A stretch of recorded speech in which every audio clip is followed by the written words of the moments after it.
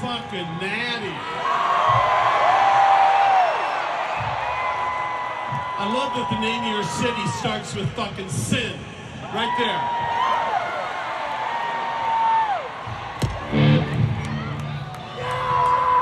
This has been a glorious fucking 41 years with these guys in this band.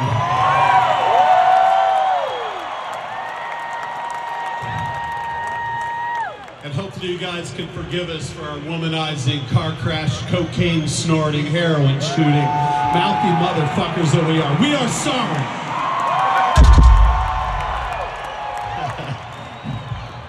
All right, so I was thinking about something.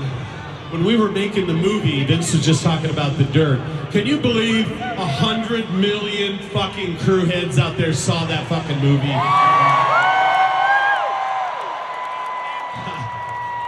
I remember sitting with the guys in the band, with the executives at Netflix, and the squirting scene happened, and I looked at them and I said, are you sure?